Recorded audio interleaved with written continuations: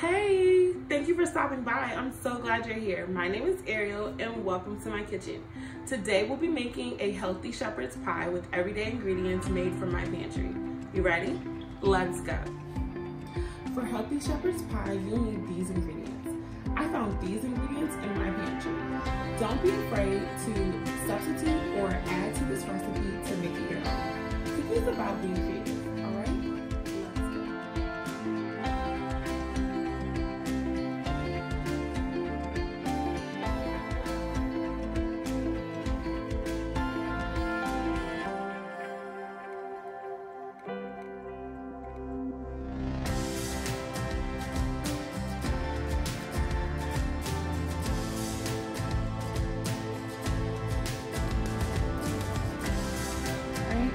Potatoes are nice and finished, so now I'm going to drain it and mash them. Okay, so now what we're going to do is we're going to mash these potatoes and we're going to add our milk and our salt and pepper, our oil or butter if you like, and incorporate everything together, and then we're going to add our egg yolk at the end. Okay, ready? Let's go.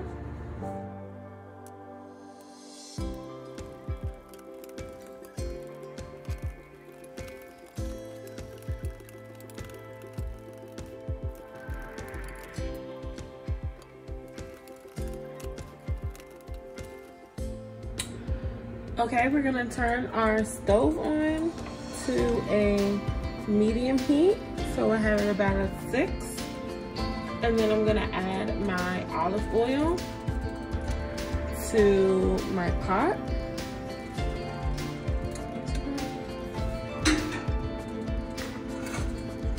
And we're gonna wait for it to heat up. All right, so our oil is heating up nicely. And I added garlic. Now I'm gonna add onions to the mix. All right. And I'm gonna add the carrot.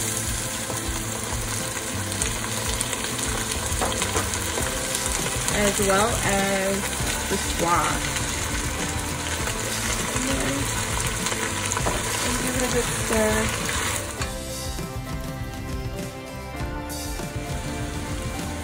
Alright, so we're going to allow the onions and the carrots and the garlic to cook with the olive oil, and I'll be back in a moment.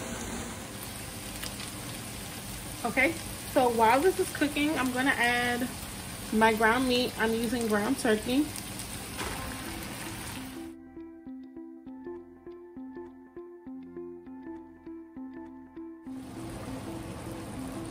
Alright, so now that the meat is cooked all the way through, I am going to take my flour and I'm going to put that in.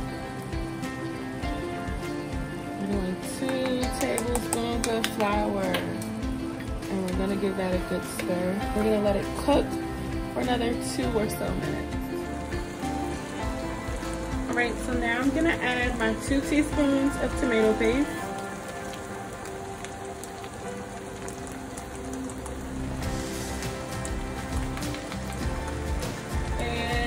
My 1 teaspoon of Worcester sauce.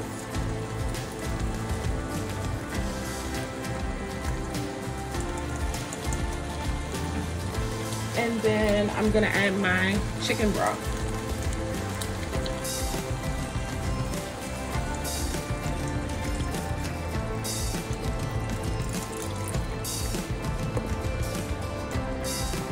And give it a good stir.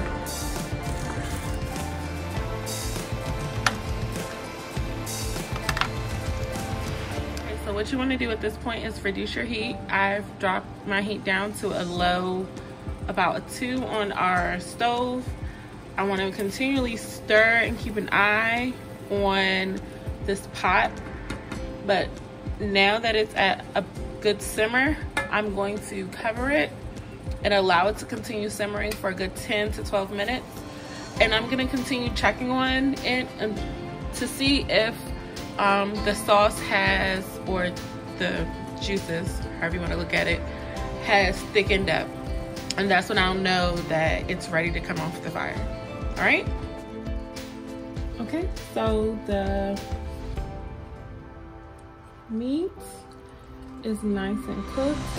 And we're gonna add our already cooked corn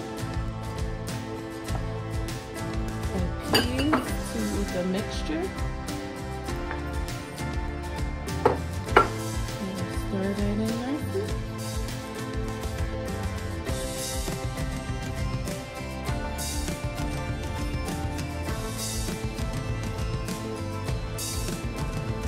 Okay, you guys, this is what my shepherd's pie looks like before I put it in the oven.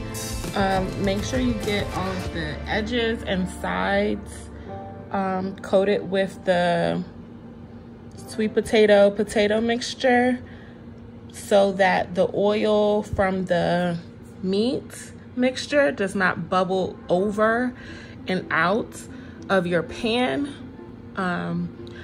My pan was already oiled down before I placed my shepherd's pie in it.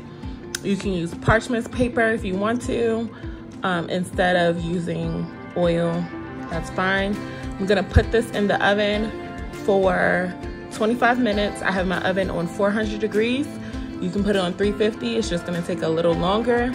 And you're looking to see if the potato mixture has turned a nice golden brown. And of course, the sweet potatoes are a little orange already. So we're looking for that crisp and done look from our potatoes. All right, you guys, see you in a minute. All right, the shepherd's pie is finished. Let's just taste this. I'm gonna dig right in.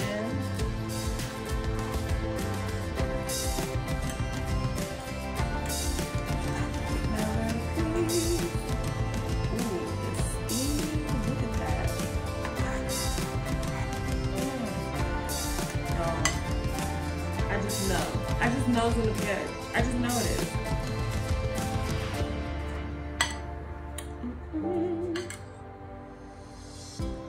Alright, so you see that golden crust on the top with the sweet potatoes?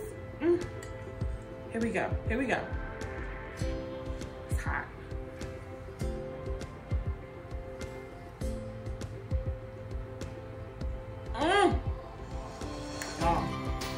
It's savory, it's rich, it's everything, honestly. Your family's gonna love this recipe. I encourage you to make it your own, add whatever you think is gonna complement this recipe, and definitely comment below and let me know how you like it. It was awesome cooking with you all. I'll see you next time.